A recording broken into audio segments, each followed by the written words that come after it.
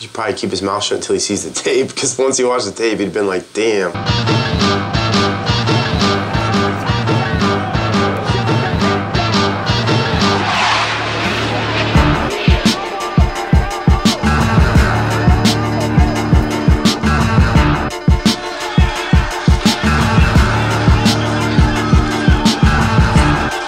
Pop right back up, and then Seth, he landed a beautiful but illegal soccer kick right to the chops.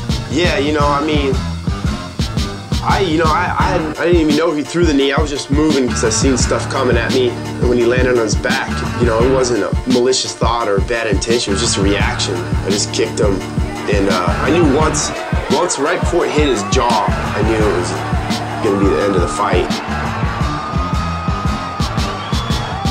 Yeah, you know, because, you know, I'm not a dirty fighter, and, you know, no one wants to be known as a dirty fighter,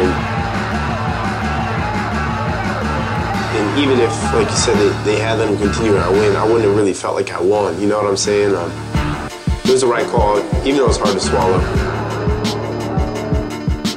Well, I wrote his mom a letter for my grandma, because my grandma's always like, so petrified that I know you're a good fighter and I know you're tough, but I'm so scared you're gonna run into a mean fighter, a dirty fighter who's gonna do something illegal, and then there I go, soccer kicking homeboy in the head.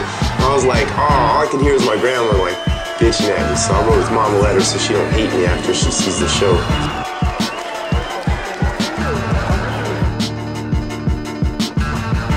Well, Seth, you really handled it.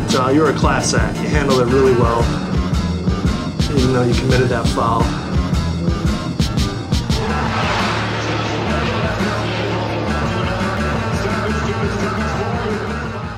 He should probably keep his mouth shut until he sees the tape, because once he watched the tape, he'd been like, damn.